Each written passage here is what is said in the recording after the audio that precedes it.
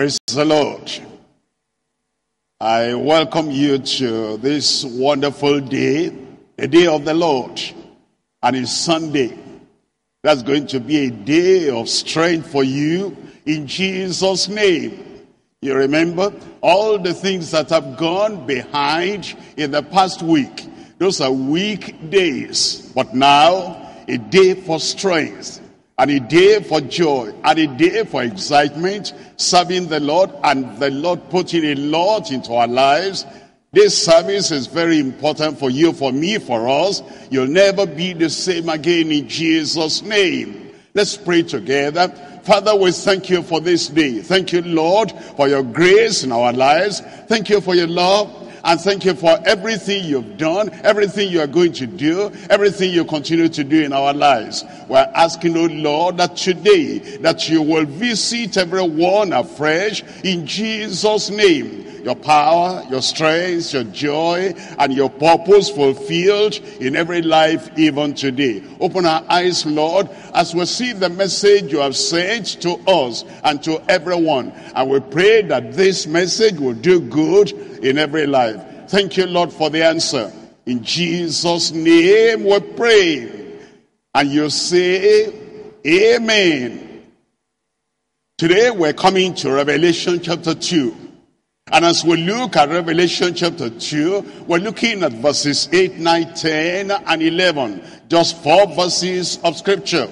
And the Lord is sending a message to the church. It says, please open your Bible with me, in Revelation chapter 2, verse 8. And unto the angel of the church in Smyrna write, these 6 says the first and the last, which was dead and is alive. In verse 9 it says, I know thy works, and tribulation, and poverty, but thou art rich. And I know the blasphemy of them which say they are Jews and are not, but are the synagogue of Satan. And then in verse 10 it says, fear none of those things which thou shalt suffer. Behold, the devil shall cast some of you into prison, that ye may be tried, and ye shall have tribulation 10 days. Be thou faithful unto death, and I will give thee a crown of life. And now in verse 11, bringing us to the conclusion of this letter, he that has an ear, let him hear what the Spirit says unto the churches. He that overcometh shall not be hurt of the second death. That's the message the Lord is wanting us to look at today. And it's a message he sent to the church in Smyrna. As I said last week, if you remember, that this message has a personal application. A personal application to every one of us. Even though it has also a prophetic anticipation. That is, it's something we're looking forward to, or maybe I should say it this way, from the time Christ gave the letter to John, and to give to the church in Ephesus, and the church in Smyrna, and the church in Pergamos, and the church in Thyatira, and the church in Sardis, and the church in Philadelphia, and the church in Laodicea. All those letters, the epistles from Christ unto the church, had a prophetic anticipation. They were looking forward in every century, in every generation that will come until this generation. So this message is still for us today as we are getting near the end of the world. It was a persecuted church. The church actually was centered in a place where there was Caesar worship, and there was a lot of persecution because the believers will not go along with the emperor of the day, the hero of the day, the god of this world. And because they will not go along with them in serving their God, that's why they were persecuted. But this was a persevering church, and it has a message for the persevering Christian. That's why we're titling this message, The Prevailing Power of Persevering Christians. Persecuted, yet we are persevering, and we are hemmed around and hedged around with all the difficulties and all the challenges, because we will not compromise our faith, and we prevail. We have the power that prevails, the prevailing power of persevering Christians. There are three things we're looking at as we look at this passage together. Number one, the reassurance for persecuted, persevering saints. He gives us a reassurance. He gives you in particular, my brother, my sister there, my son, my daughter there. He gives you a reassuring statement that he is the first, he is the last, he was dead and is alive again. And because of that, whatever the suffering, whatever the persecution, you will come out at the brighter side of life in Jesus' name.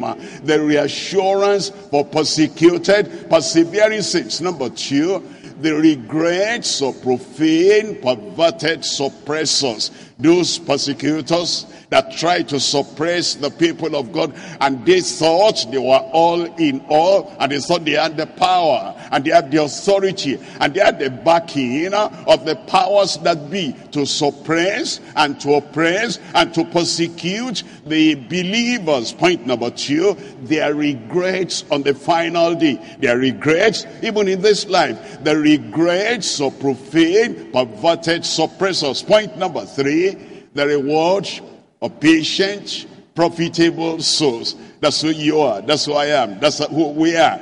We're going to be profitable. We'll continue to be profitable. We're patient, we're persevering, and we're profitable, and we're going to have a reward. Number three then is the reward of patient, profitable souls. We come to point number one now. Point number one is the reassurance. The reassurance for persecuted, persevering saints. Let's look at that again in Revelation chapter 2. Reading from verse 8. And unto the church, unto the angel of the church in Smyrna, write, these things says the first and the last, which was dead and is alive. And then in verse 9 it says, I know thy works, I know thy tribulation, I know thy poverty, but thou art rich. And I know the blasphemy of them which say they are Jews and are not, but they are the synagogue of Satan.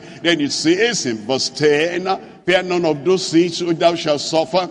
Behold, the devil shall cast some of you into prison, that ye may be tried.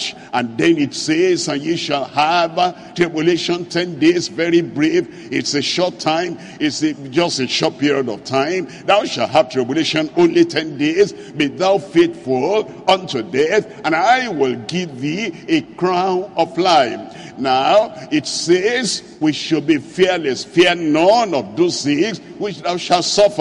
And that leads me to the first section of this. The reasons for the fearlessness of purified saints. What reason do I have, my brother? What reason do you have, my sister, that we should be fearless? And it says, fear none of those things which thou shalt suffer. Well, we have that fearlessness because he himself is by our side. He said, I will never leave you and I will never forsake you. And because of that, he's always present, he's always there, his strength is there, his spirit is there, and the sustaining power of the Lord is there. And he will moderate everything. He will not allow you to be tempted. He will not allow you to be tried. He will not allow you to be oppressed more than you are able. And even then, he will make a way of escape that you will be able to bear it. Look at Matthew chapter 10. And we're reading from verse 26. Matthew chapter 10, reading from verse 26. It says, fear them not. See that again, fear them not again, fear them not therefore, for there is nothing covered, anything behind the door, anything behind the screen, anything they are planning, the conspiracy of the people against you. It says, for there is nothing covered that shall not be revealed. Number one, it is revealed to heaven already. It is revealed to the Saviour already. Listen to me now. and when it is revealed to heaven. If it is not according to the purpose of God for your life, it will not be. It will not happen. The Lord will not allow anything to happen in your life that is not according to his purpose. For there is nothing covered that shall not be revealed, and hid that shall not be known. Look at verse 27. It says in verse 27, what I tell you in darkness, that speak ye in the light. Why? Because there's no fear that is not going to be fulfilled. All the promises he has given you in the dark, when you are alone with him, in the room with him, you can broadcast that, you can blow that up on mountaintop, on housetops, because it will be done. And it says, what ye hear in the ear, that preach, that proclaim, that prophesy ye upon the housetops. And then in verse 28 it says, and fear not them which kill the body, but are not able to kill the soul, but rather fear him which is able to destroy both soul and body in hell. Verse 29. In verse 29 it says, and not 2 sparrows sold for a farthing, and one of them shall not fall on the ground without your Father. Stay there for a moment. It says, look at the sparrows. They don't have eternal life. Look at the sparrows. Jesus did not even die for the sparrows on the cross of Calvary. It says, look at the sparrows. The sparrows cannot fulfill an eternal will of God. They are not preachers, but all the same, not one of them falls to the ground without your Father. Can you put yourself beside that sparrow and see how valuable you are, how worthy you are, how important you are, how precious you are? If not one sparrow that is not up to a farthing, because 2 sparrows are sold for a farthing, and one of them will not fall to the ground without the knowledge and the permission of your Father, your heavenly Father, how much more yourself? Look at verse 30. In verse 30 it says, but the very hairs of your head are all numbered. The very hairs of your head are all numbered. What's that saying? It says, I don't know whether I should say, the least important part of your life, of your body. Why do I say that? Your bones are more important than your ears. Your eyeballs are more important than your ears. And your tongue is more important than your ears. And your blood system, they are more important. If the very hairs of your head are all numbered, your bones are numbered, your veins are numbered, and the Lord is going to protect you. My brother, my sister, you are protected already. Then in verse 31, it says in verse 31, fear ye not therefore. It says therefore, because you are precious, therefore, because you are valuable, therefore, because God is thinking of you, therefore, because God has a plan and a purpose for your life. Fear ye not, therefore, ye are of more value than many sparrows. Ye are of more value than many sparrows. And then he tells us in 2 Timothy chapter 1 verse 7. 2 Timothy chapter 1, we're looking at verse 7. It says, for God has not given us the spirit of fear. If the spirit of fear comes, then it's not coming from God. It's coming from the enemy. He wants you to fear him so that he can get the better part of you, but you will stand. For God has not given us the spirit of fear, but of power, and of love, and of a sound mind. And then in 1 John chapter 4 verse 4.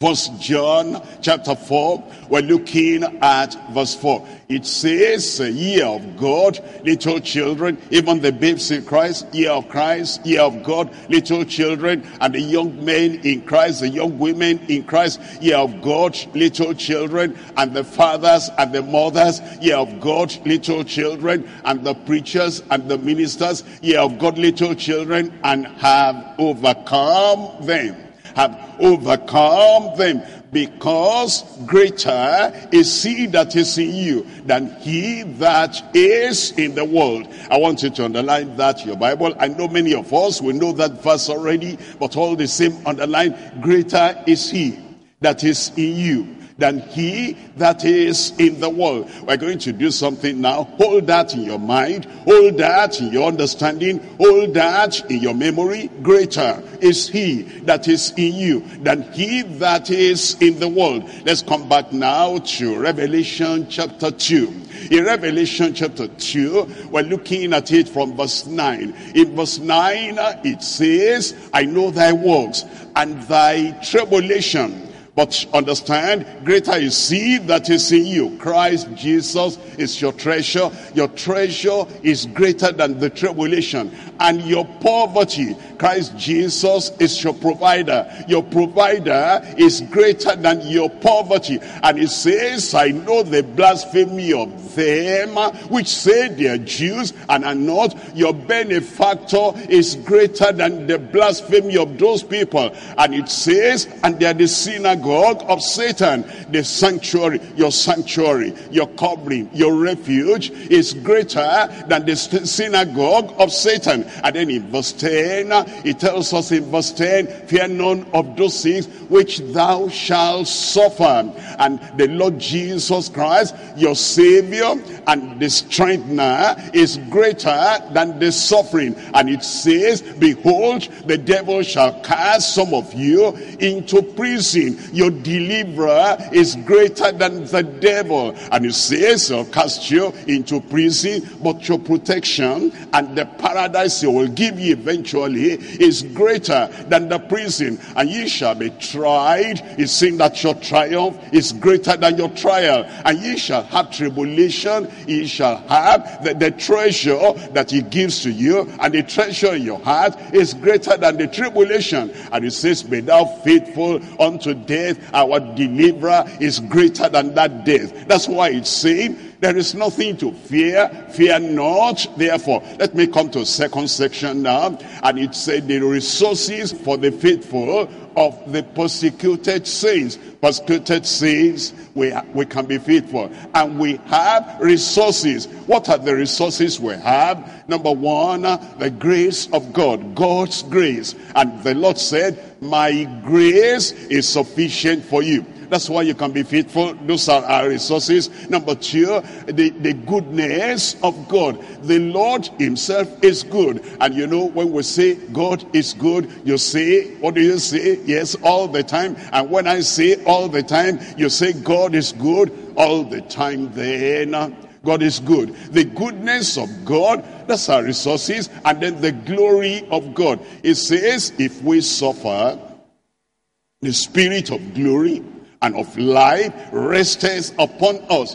And because of that glory that rests upon us, that makes us faithful. We know that whatever the persecution and whatever the suffering, God's grace abides in you. God's goodness abides in you. God's glory abides in you. Not only that, number 4 now, God's promise also abides in you. He has given us the promise that pertains to life and godliness, so that because of that you can have the new nature. There is nothing to fear, and we have resources to be faithful. Not only that, we have the presence of God. I will never leave you. I will never forsake you. So we may boldly say, the Lord is my helper. I shall not fear what man shall do unto me. And then we have God's power. God's power. Think about that. God's power abides in you, and God's power abides for you, who are kept by the power of God, ready for the salvation, ready to be revealed on the final day. And then we have God's purpose.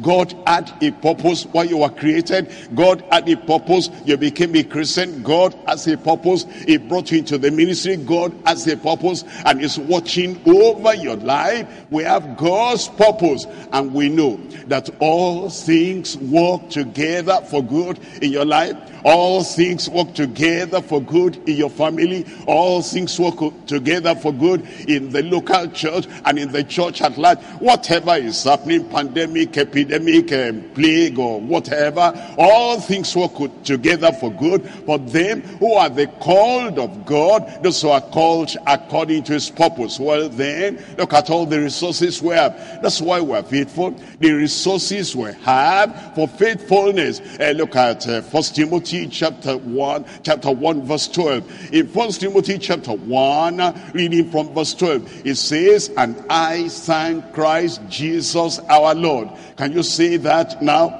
I thank Christ Jesus our Lord. Lift up your head and turn away your mind from whatever may be happening.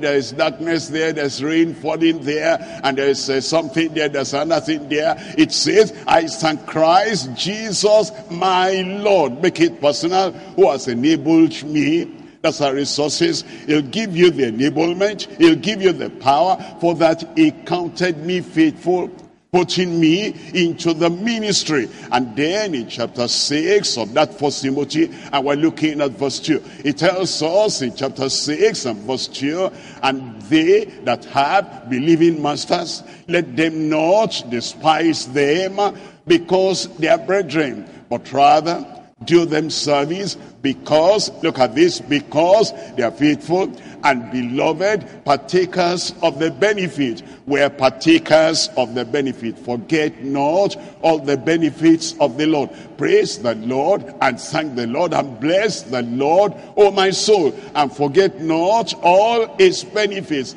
The benefits flowing from Calvary and the benefits that he has purchased for us, they are all available. They are the resources we have. And because we have those resources, that's why we're not afraid, and that's why we are faithful, and the Lord will keep you faithful all the days of your life in Jesus' name. Now, as we talk about the resources we have riches in fullness. Riches in fullness. And this is the third part now. Riches in fullness for persevering saints. Riches in fullness. Come to Revelation chapter 2, and we're looking at verse 9. Revelation chapter 2.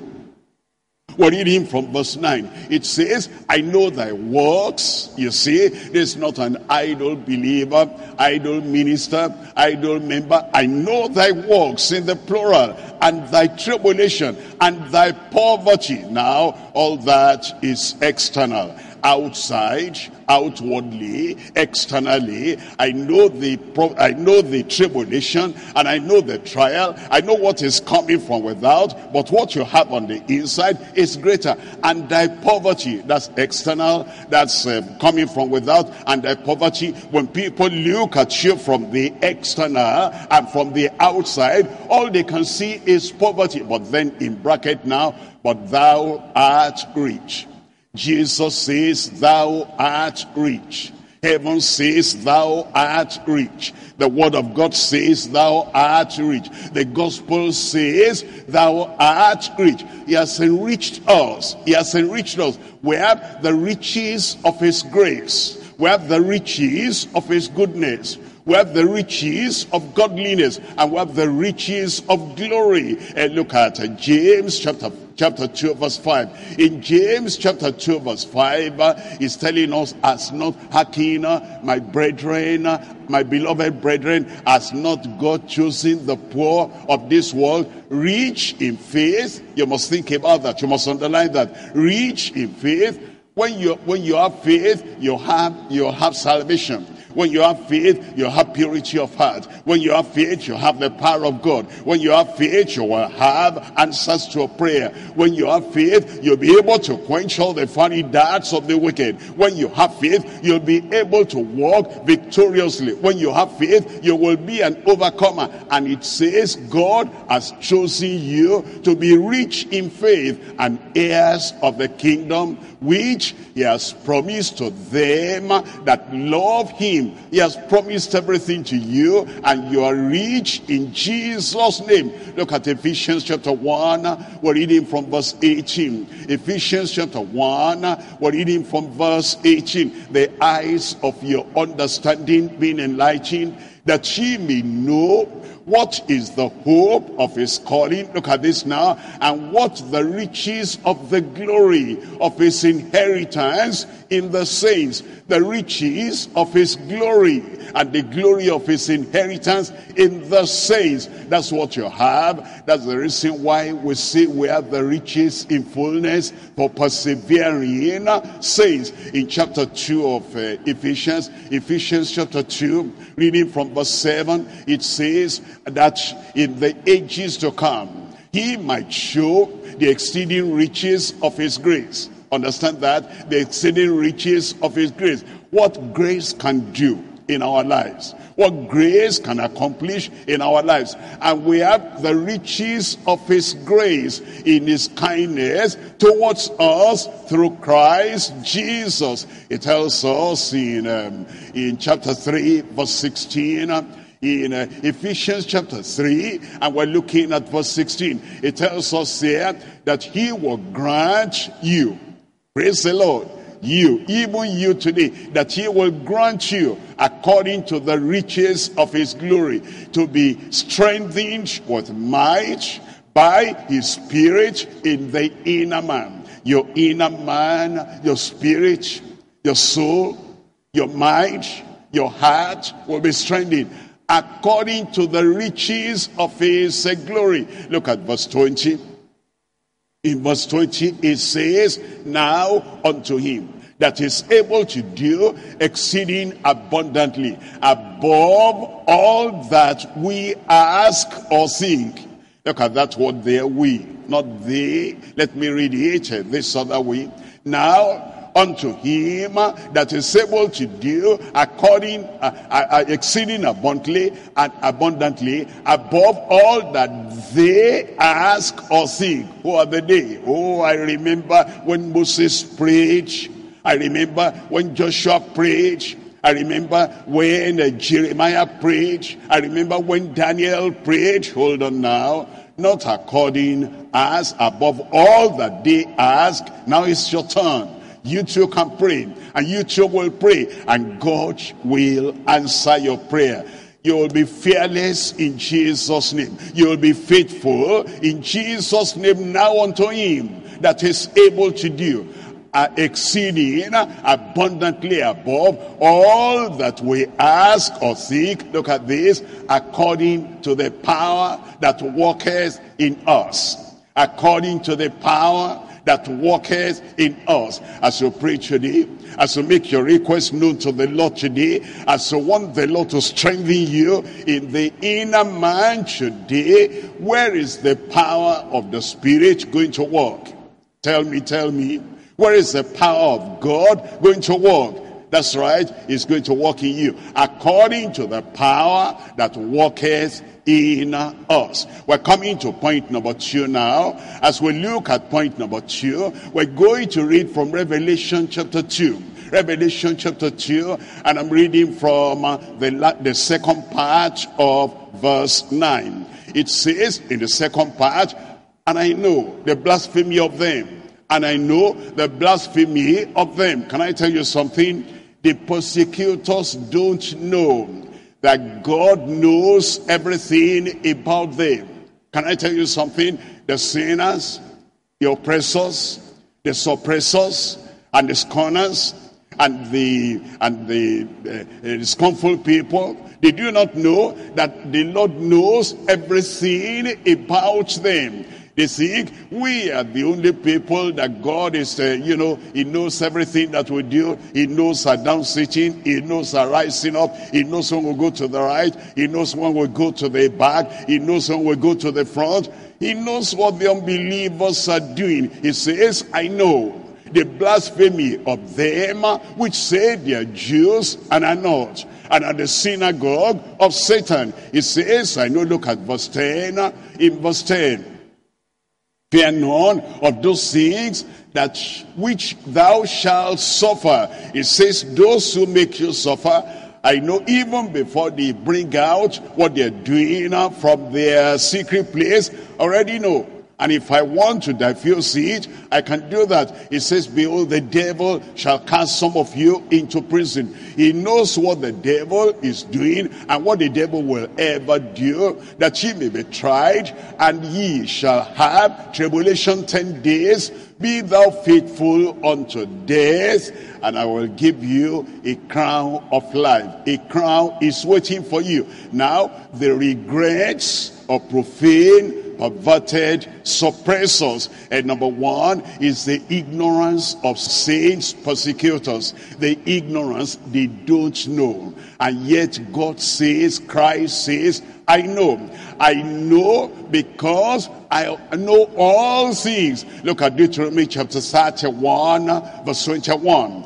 Deuteronomy chapter 31, verse 21. This is what the persecutors are ignorant of. And it shall come to pass, when many evils and troubles are befalling them, that this song shall testify against them as a witness. For it shall not be forgotten out of the mouths of their seed. Look at this. For I know their imagination which go about even now, before I have brought them into the land which I swear. The Lord says, I know their imagination, I know their thoughts, I know their plans, and I know all the things they'll try to do. Look at Isaiah chapter 37, and we're looking at verse 28. Isaiah chapter 37, looking at verse 28. But I know thy abode. Anybody hiding somewhere to throw anything at a child of God, to throw anything at you, God says, I know thy abode, and thy going out, and thy coming in. Every time, they go here, they go there, and thy rage against me, I know. Look at Isaiah chapter 66, and we're reading from verse 18. Isaiah chapter 66, reading from verse 18. God knows, for I know their works and their thoughts.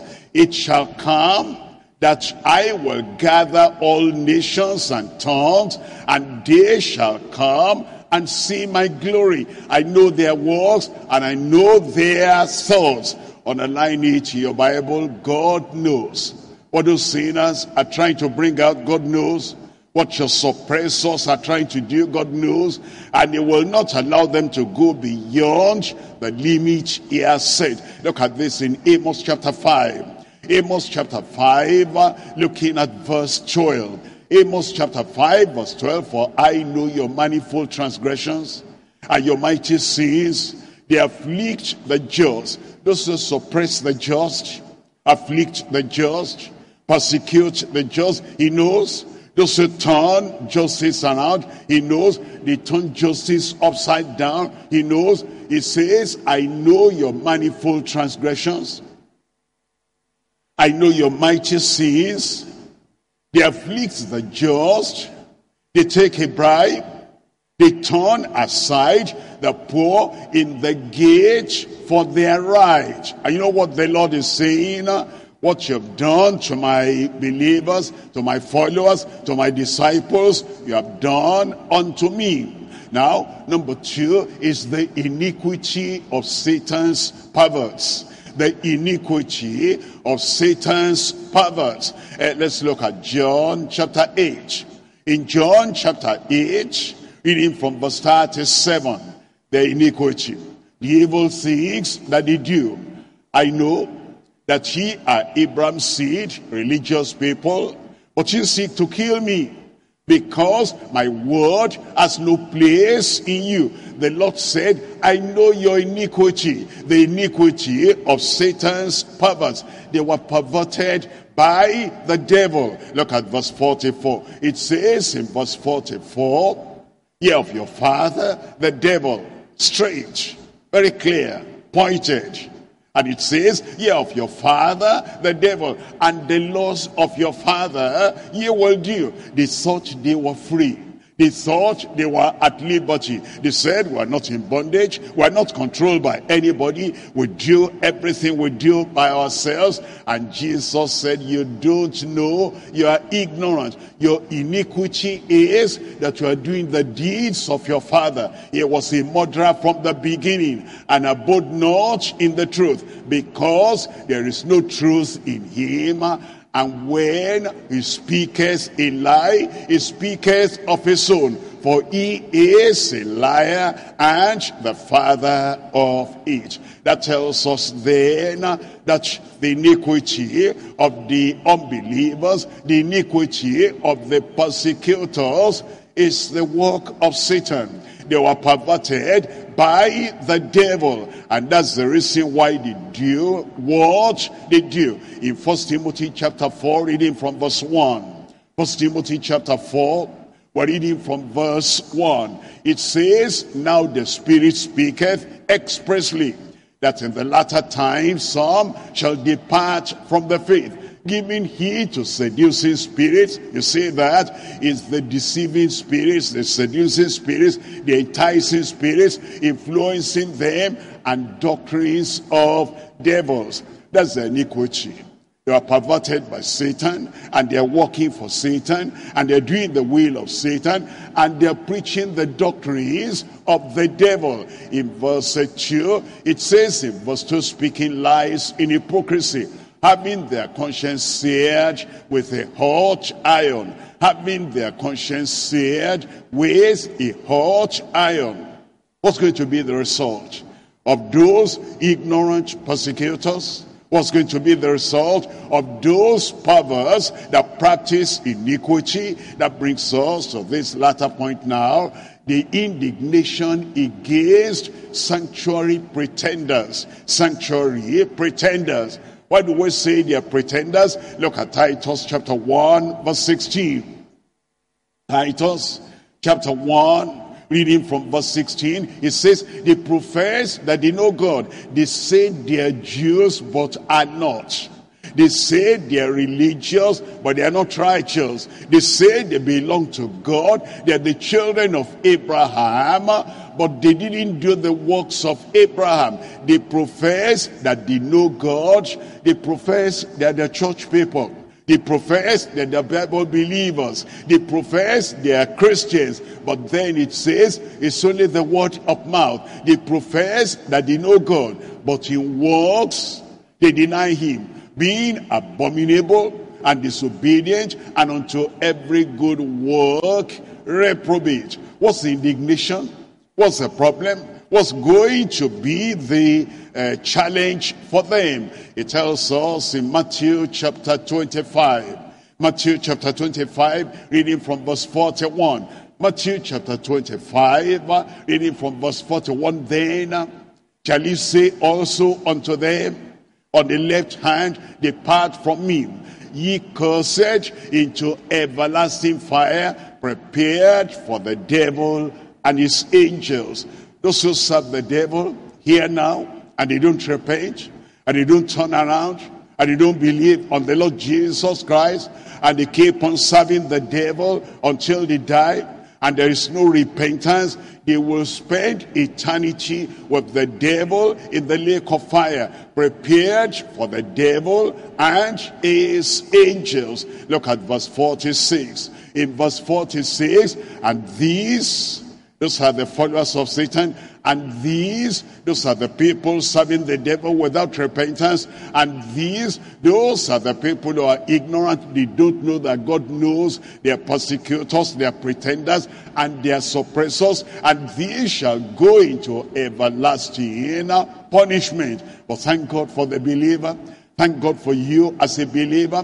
Thank God for you as a child of God. But the righteous into life eternal. I pray life eternal will be your Lord on the final day in Jesus' name. We come to point number 3 now. In point number 3, we have a reward. You're going to have a reward. Say, I'm going to have a reward. The Lord will keep you faithful. And as the Lord keeps you faithful, he'll give you reward on the final day in Jesus' name. Look at Revelation chapter 2 verse 10. Revelation chapter 2, we're looking at verse 10. Fear none of those things which thou shalt suffer. We explained that already. You are not afraid because you know the one who succors you, the one who strengthens you, is greater than any suffering the devil can bring about. Behold, the devil shall cast some of you into prison. We said that already. Your deliverer is greater than the devil, and your protector is greater than that prison, and ye shall be tried. We have said that already. Your triumph will be greater than your trial, and you shall have tribulation. We have said that already. And the one that is the treasure in your life will be greater than that tribulation. Be thou faithful unto death. We have explained that already. You'll be faithful, I'll be faithful. We have the resources to be faithful. And look at the reward now. And I will give you a crown of life. And I will give you a crown of life. You'll have a crown. And nobody will take your crown in Jesus' name. Look at the promise of God. Number one now, the crown of life for the overcomer. The crown of life for the overcomer. We're looking at 1 Corinthians chapter 9. 1 Corinthians chapter 9, look at verse 25. In 1 Corinthians chapter 9, reading from verse 25, and every man that striveth for the mastery is temperate in all things. Now the due age to obtain a corruptible crown, but we an incorruptible. You will have an incorruptible crown. You will have a crown that will not fade away. You will have a crown you will never lose, you'll never miss. And we are fighting and we are striving for the mastery so that we can have an incorruptible crown. In verse 26, it says, I therefore so run, not as uncertainly, so fight I, fighting the good fight of faith, not as one that beateth the air. Verse 27, it says, but I keep under my body. Paul the apostle is saying, I'm a man under authority, and a man having authority. I have authority over my hands. I have authority over my tongue. I have authority over my feet. I have authority over my thoughts. You know, there are some people, they don't have authority over their hand. They just write and write. They don't have authority over their mind. They just think and think wild thoughts. They allow their mind to run away from them. They allow their hands to run away from them. They allow their eyes to run away from them. Paul the apostle said, I have authority.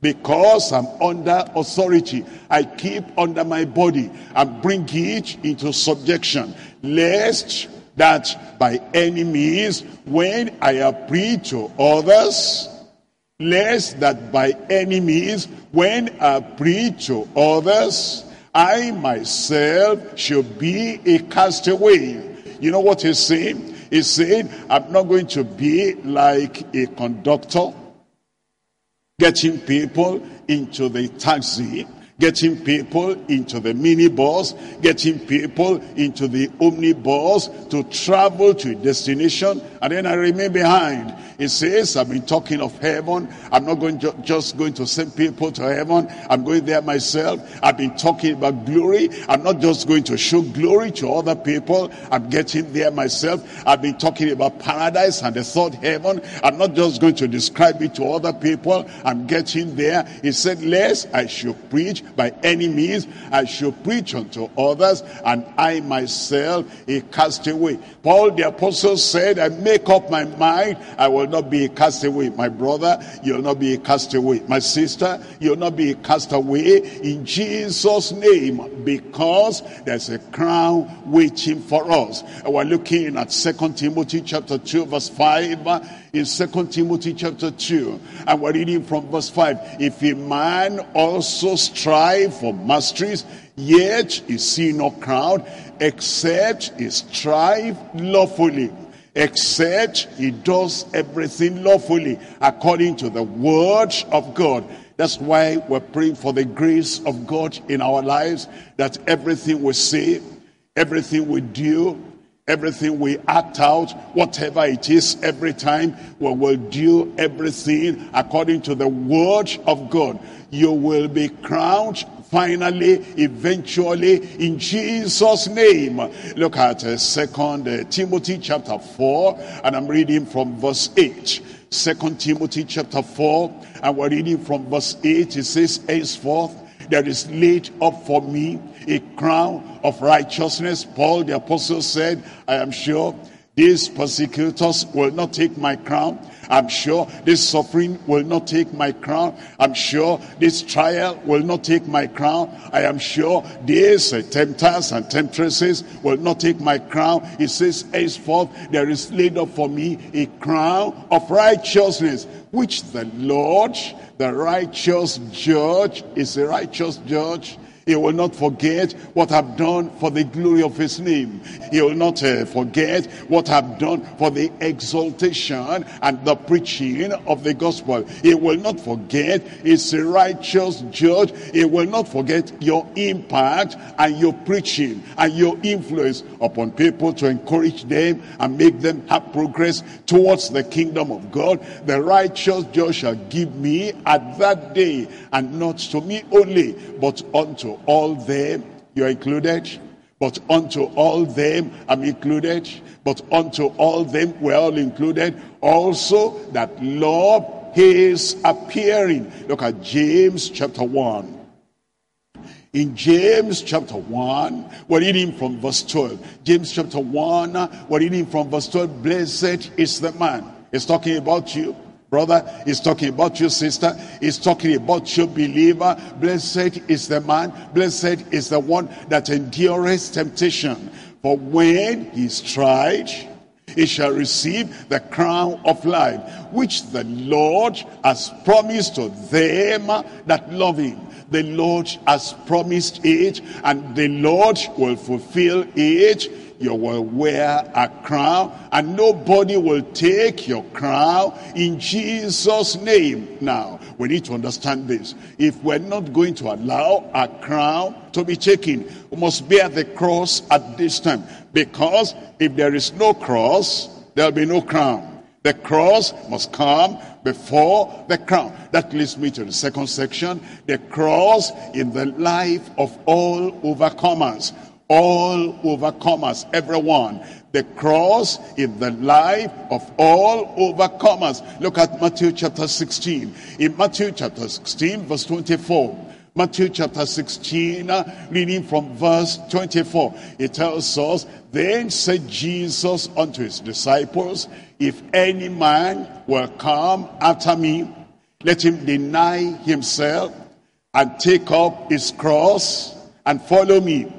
If you leave the cross behind and you're running empty-handed, you're not bearing the cross, how are you going to wear your crown? When we know there must be the cross before the crown. But he says, if anyone will come after me, if anyone will follow me, let him take up his cross. Take up his cross. Underline that. His cross, not another man's cross, not another woman's cross, not another believer's cross. You know, I'm surprised about some people. They have their cross to bear. They leave that aside. They're not bearing their own cross, and they're trying to bear the cross of other people. They're not looking at their challenge in their own personal lives.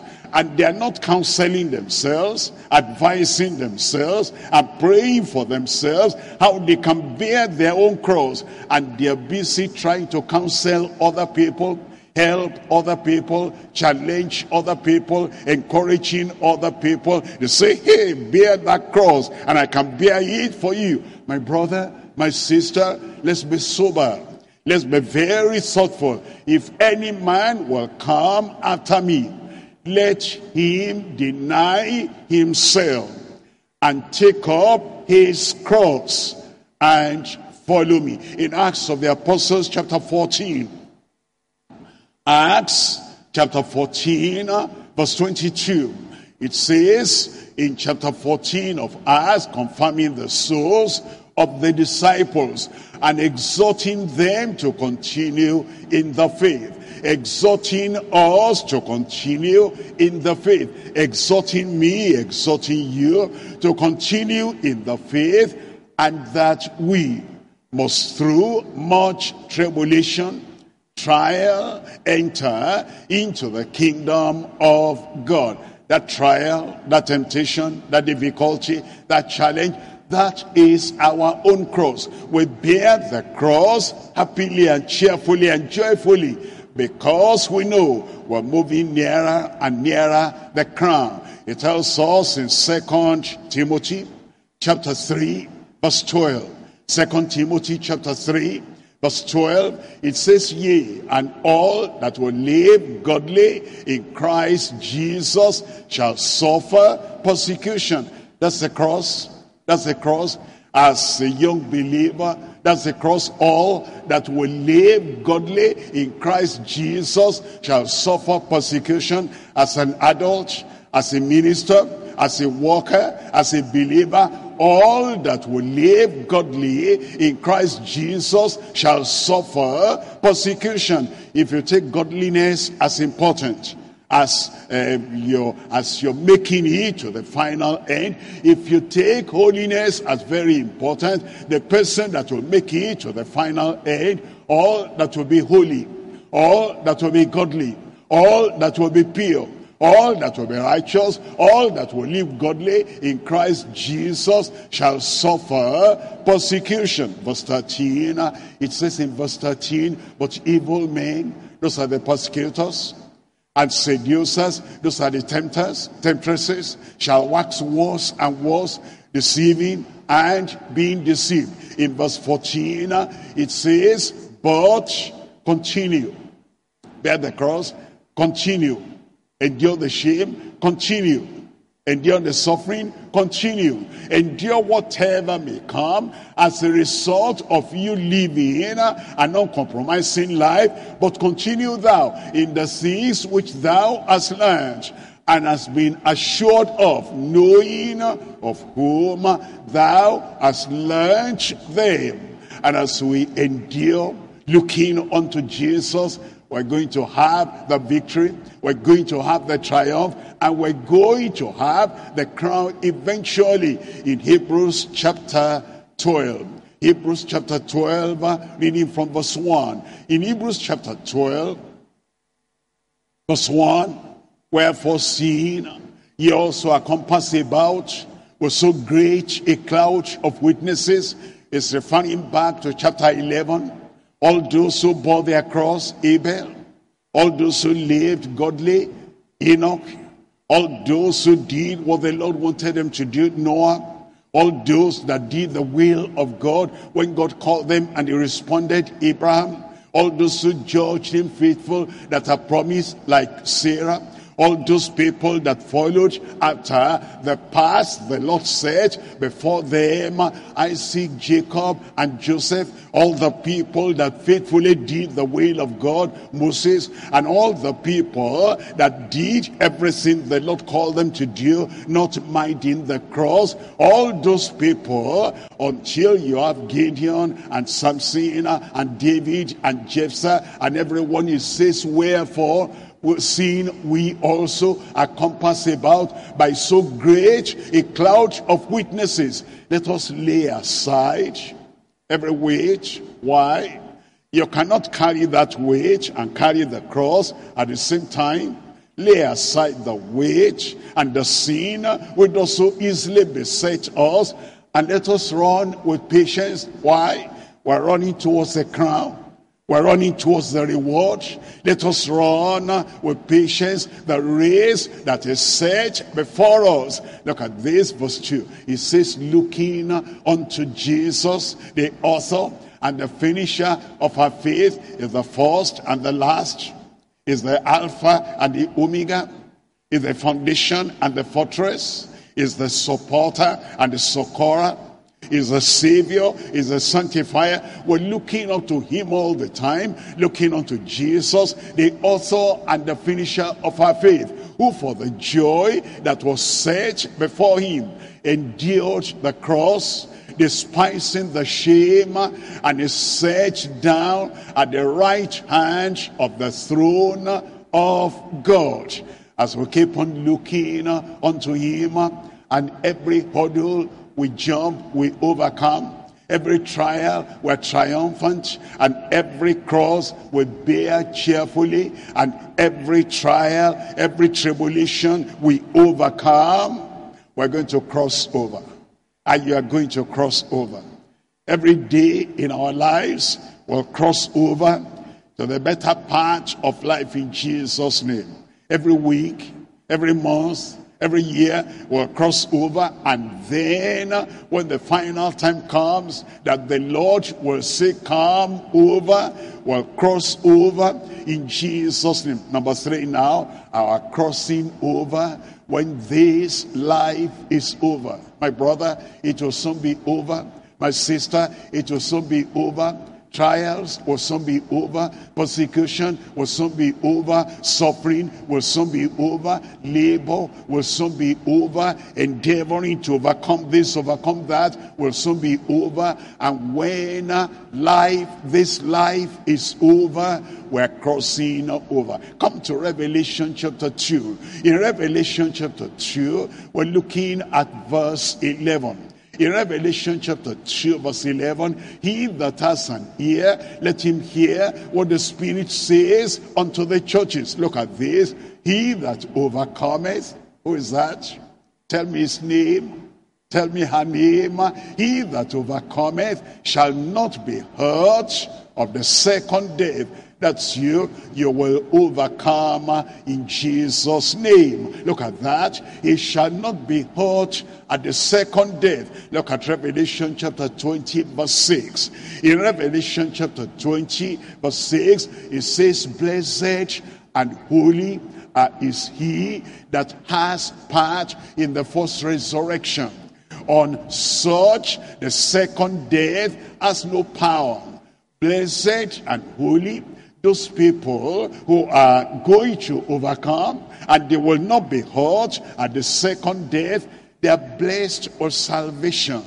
They are blessed in the beloved. They are blessed in Christ. They are blessed by the sanctifier. They are blessed in the power of the Holy Ghost. They are blessed by the promises of God. Blessed and holy. The blood of Jesus Christ washes them, cleanses them, purges them, purifies them, and makes them holy. Blessed and holy is he that has part in the first resurrection. When Christ shall come, the people who have endured, the people who are cheerfully following the Lord, when Christ shall come and the trumpet shall sound and the dead in Christ shall rise, and we, you and I, and we believers, and we, the people who will endure to the end, and we shall be caught up together with them in the clouds. Such will not have the suffering of the second death. The second death has no power upon them, but they shall be as priests of God and of Christ, and shall reign with him 1,000 years. Look at what it says in Luke chapter 20 verse 36. What will you look like? What will we look like at that time when Christ comes and he takes us up and we are with him forever, and we're not going to take part, we're not going to suffer the second death? It says in Luke chapter 20 verse 36, neither can they die anymore. They die once, and then the second death will not come. Neither shall they die anymore. They are raised up, resurrected, and they will not die anymore. Neither can they die anymore. Or they are raptured, and they are taken up to heaven, like Enoch was taken to heaven, like Elijah was taken to heaven, and they will not die anymore. The raptured church, the church waiting for the bridegroom, the bride of Christ, were taken away. And it says neither can they die anymore. Look at this. For they are equal unto the angels. They are equal. They have life forever. They live forever. They live in joy forever. They live in freedom forever. They live in paradise forever. They are equal unto the angels and are the children of God, being the children of resurrection. Being the children of resurrection. Let's come back to Revelation chapter 21 and verse 4. Revelation chapter 21. We're reading from verse 4. And God shall wipe away all tears from their eyes. Let me remind you that this is for you. And God shall wipe away all tears from your eyes. Say amen. That's a dull amen. I say a bright amen. Amen. God shall wipe away all tears from your eyes. And there shall be no more death. Look at that. Because the overcomers, he that overcometh shall not be hurt in the second death. There'll be no more death, neither sorrow, nor crying. Neither shall there be any more pain, no more suffering, for the former things are passed away. It is soon coming, and you will inherit glory in Jesus' name. Look at chapter 22 of Revelation, and we're reading from verse 12. Revelation chapter 22, we're reading from verse 12. And behold, I come quickly. My brother, my sister, we're nearer the end than many years ago. Now he's coming. He says, behold, I come quickly. He says, behold, I come quickly. Keep on enduring. It will not be long. Christ will come, and my reward is with me, to give every man according as his work shall be. Are you doing any work for Christ? According as his work shall be. Are you going to go before the Lord empty-handed? You are not evangelizing. You are not preaching. You are not interceding. You are not encouraging people. You are not visiting people. You are not giving the word of life to people. Do something so that you will not go before the Lord empty-handed. It says, I'm coming, and my reward is with me, to give every man according as his work shall be. Look at verse 13. In verse 13, I am Alpha and Omega, the beginning and the end, the first and the last. Verse 14, beautiful. Look at verse 14. Blessed are they that do his commandments. I pray that will be spoken of you. I pray that will be spoken of us together. Blessed are they that do his commandments, that they may have right to the tree of life, and may enter in through the gates into the city. I can picture you on the final day when Christ will come, when Christ will call you. I can picture you, all the past things gone. I can picture you, all your sorrows gone, all your suffering gone, all the things you had to endure, all the pressure, everything is gone. I can picture you that Christ is saying, it's time. Everything is over. It's time. All your suffering over. It's time. All your tribulation over. It's time. All your challenges over. I can picture you. I can see you in my mind's eye as the Lord is going to call you. And he's saying, now the way is open for you. The door is open for you. I can see you rising up. I can see you going up. I can see you triumphantly and cheerfully and boldly and courageously and thankfully entering in through the gates into the city, the everlasting city of our great God. It will happen. It will happen. If there's any kind of weakness, tell the Lord, oh Lord, take the weakness away. I know it will not be long, and I will soon enter in. You will enter in. Heaven is for you. Glory is for you. The paradise is for you. And the city of the living God is for you. You will enter there in Jesus' name. Blessed are they that do his commandments, that they may have right and privilege, that they may have the ticket, the chance, the opportunity to the tree of life, and that they may enter in through the gates into the city. Let's rise up now and talk to the Lord in prayer. We've heard a lot today, and we've seen what God said he'll do. He'll give you, my brother. He'll give you, my daughter. He'll give you, my sister. He'll give you, my boy, my girl. He'll give you the prevailing power. You'll persevere as a Christian. Rise up, rise up. This is not the time to talk to that other person. What did he say? What we're saying is we rise up to pray. As we pray, tell the Lord has introduced himself.